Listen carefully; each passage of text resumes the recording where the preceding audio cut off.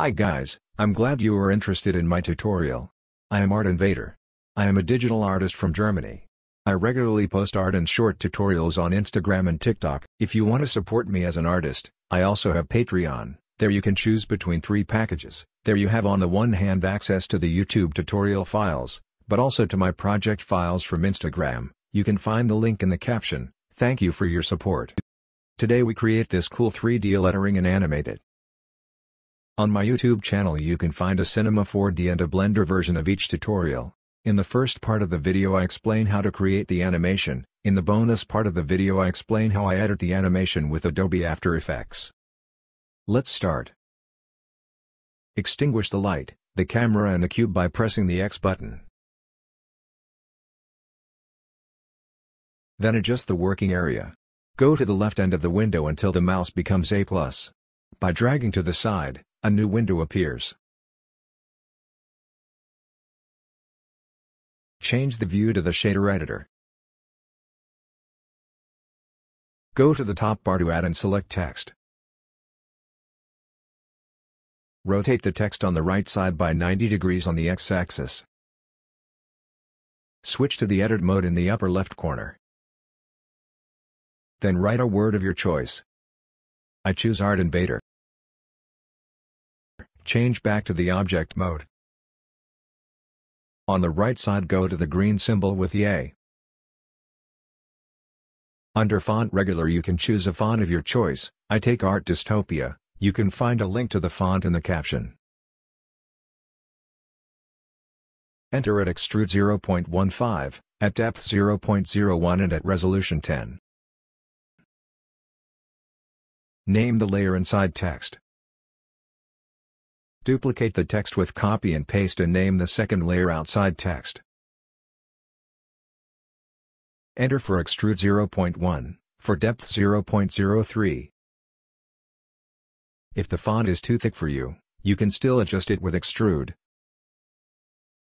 Now we create the materials. First switch to the viewport shading. Select the text inside layer and create a new material under Material Properties. Set metallic to 1 and roughness to 0.15.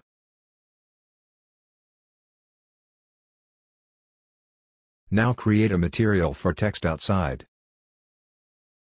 Set metallic to 1 and roughness to 0.2. Darken base color to 0.4. To see the effect we create now, we have to change the viewport one more time. Select World in the top bar and delete everything except the background with the X key.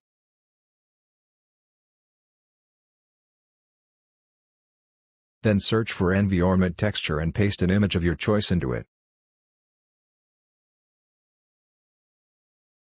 The graphic I use for this, I link you in the caption. Change the projection to mirror ball. At background select 1.5 at strength to intensify the effect. Then search for mapping and geometry and connect them as follows. Set the rotation on the Z-axis to 75 degrees. Create a plane and scale it behind the lettering as background.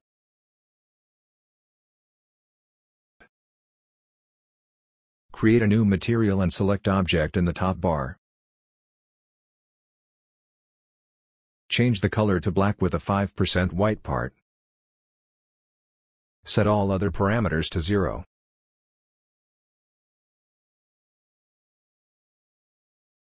Now we create the animation. So that we can rotate the text perfectly, we have to center the axes first. Select the text layers and press the right mouse button and go to Set Origin and select Center or Origini to Center of Mass. Extend the animation to 5 seconds. We have 30 frames per second, so 150 frames is exactly 5 seconds. The text is animated so that it rotates and the back part is only visible for a short time, otherwise it is mirrored. First select both text layers. Set a keyframe at the beginning of the animation. For this use the dot icon in the bar. Move the slider to frame 50 and rotate the text until you see the edge. Now move the slider to frame 100 and rotate the font until you see the edge on the other side. Now move the slider to the end of the animation and finish the whole rotation.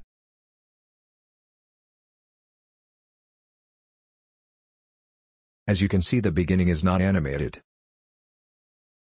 I don't know why, but you have to move the slider back to the beginning and rotate the text to the starting position.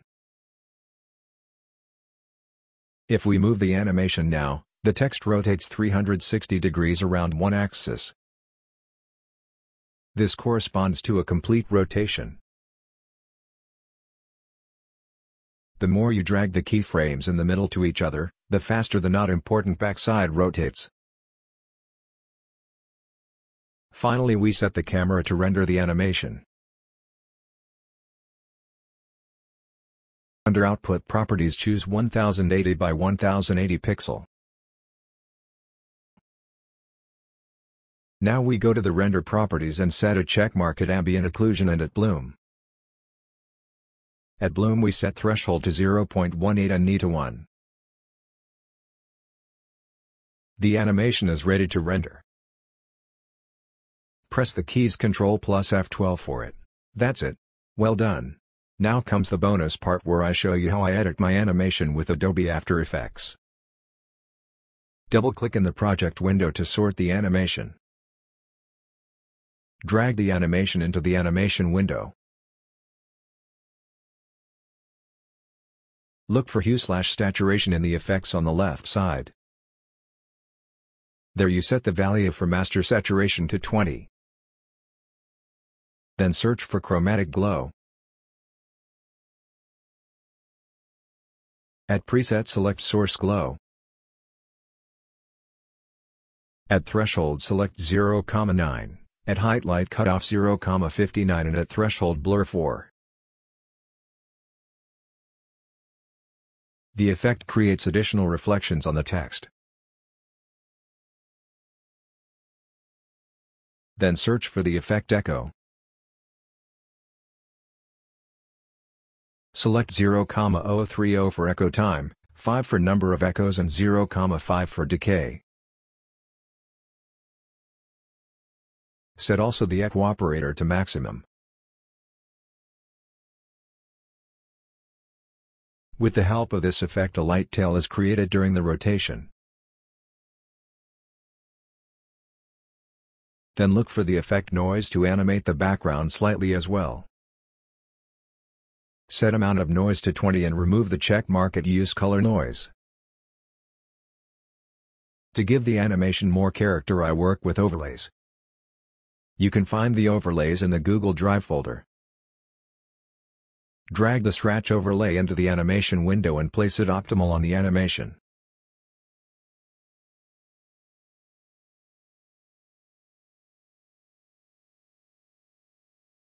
Set the blending mode to lighten. Press the T key and set the transparency to 30%. Repeat the whole process for the overlay cover. There you set the transparency to 50%.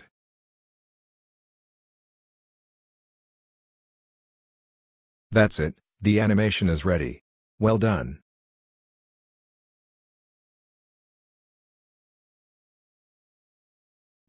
To make sure you don't miss a new tutorial from me, please subscribe to the channel. I try to upload 1 to 2 tutorials per week. See you in the next tutorial.